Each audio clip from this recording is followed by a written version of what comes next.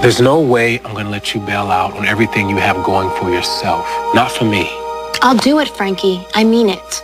I'll do anything. I'll go anywhere. Canada, the moon. Yeah, well, they say the moon is cold this time of year. Please. Let me help you. Let's go somewhere. Let's run away. We could have a great life. And we will have a great life when I get back from Iraq. When? When is a big word. And I can't live with the if. Look, I have my orders, okay? That could get you killed. You've done so much for me. Made me safe. Given me a whole new life. Randy, you made this happen. You made it possible. Let me make you safe. Frankie, run away with me. Come on, Angela. Nobody's after Jesse. Hell, it's probably just some kids, you know, on a prank phone call, or maybe just a wrong number. Oh, Ted, it happens too often. Sometimes a couple of hang-ups a day. What does Jesse say about it? Pranks, wrong number. All right, there you go. That's probably all it is. Or he's lying to protect me. And somebody wants to kill him. Again. We're not running away anywhere. Let me take care of you. I feel very well taken care of, okay? Look, I was in my own kind of war zone. You found me, patched me up, got me out. I'm not gonna sit by and do nothing. Just let you go off and get blown to bits. I'm sorry. Look, I plan on keeping all my bits and pieces together. Please, Frankie. Let me make you safe. Let me help you. You have helped me. When I got back from Iraq, I was lost. I didn't know how to deal with what I had seen, who I was turning into. Hell, I don't even know who that is anymore. I just wanted to forget, hide from my family, from my friends. And then I got sick and I couldn't hide anymore. And eventually life came in and took over. It all seemed normal. It was all good. I was back with my mom, my sister, my dad, who I thought was dead. He was like alive. Then I had my family, my friends, my job at the hospital. But I felt like an imposter, pretending to be some guy that I knew nothing about. I couldn't even remember who to be. Totally lost. But then I met you. And my mouth, my attitude, my problems. Strong, smart, beautiful, stubborn, and maybe just as lost as I am. What if Papel is pulling strings from behind bars? He did threaten Jesse. He wanted him dead. Angela, take a deep breath, sweetheart. Papel is in maximum security, okay? He's in lockdown. There is no way he could possibly be behind this. All right. I guess that's true. So, thank you for talking me down. Does that mean you're buying it?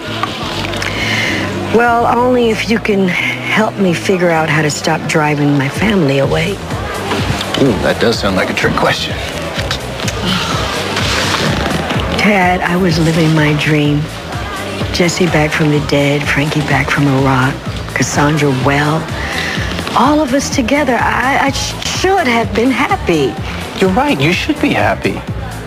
Honey, you should be overjoyed. Look, the kids will be back soon, before you know it. And in the meantime, you got Jesse. You got Jesse back, a man who's wild about you. Do I have Jesse back? Because sometimes I'm starting to feel like I'm losing him again. I'm just now living again. Before I met you, I was on autopilot. Brother, doctor, son, just going through the motions. I'm living again, not just breathing. I'm grounded because of you. I'm stronger because of you. I reached out for you.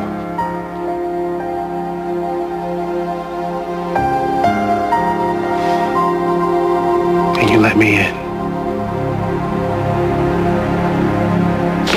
There are times that Jesse just isn't there. And I know I'm not imagining it. Well, you're right, you're not.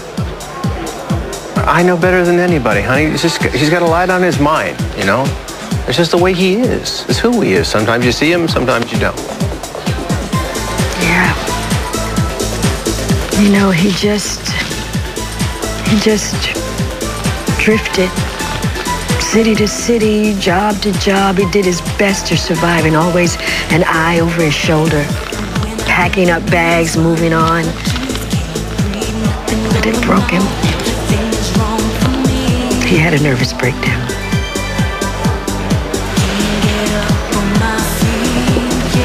But he never said anything to me about it. But he got help and he fought it. But the idea of my strong, so sure of himself Jesse alone like that and vulnerable.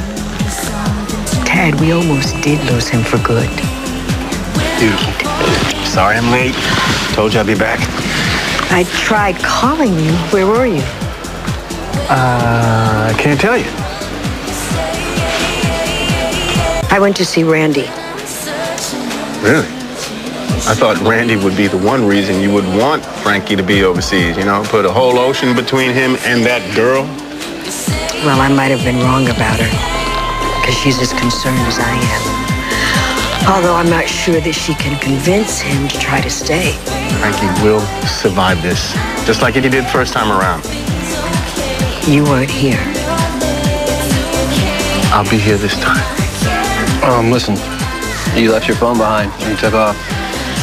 Yeah, someone called. Another hang-up. Baby, I told you, it's probably just kids pranking. Thank you. I really need you to stay away from my phone. I made it through my first tour, and I'll make it through this one. I have a commitment. I have to honor it. Honor? Do you have so much damn honor?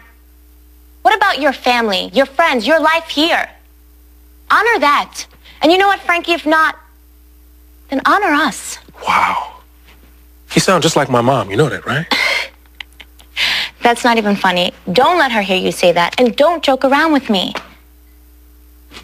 You're all about making decisions, Doc. This should be an easy one. If you think I haven't thought about this, I have. A whole lot, and this isn't just about me. There's soldiers over there who need me and what I can do.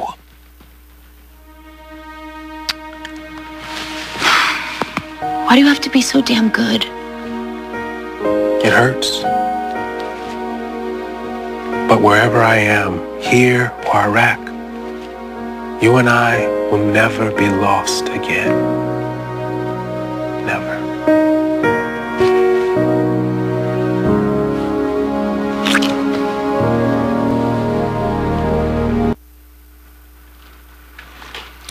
You're really gonna go, aren't you?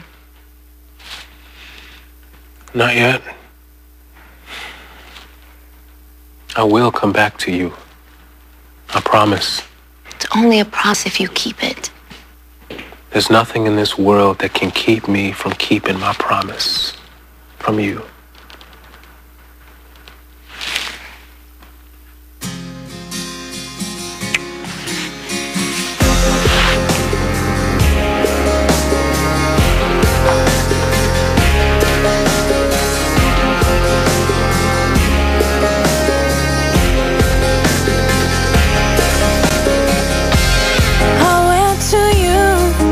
Just like you told me to.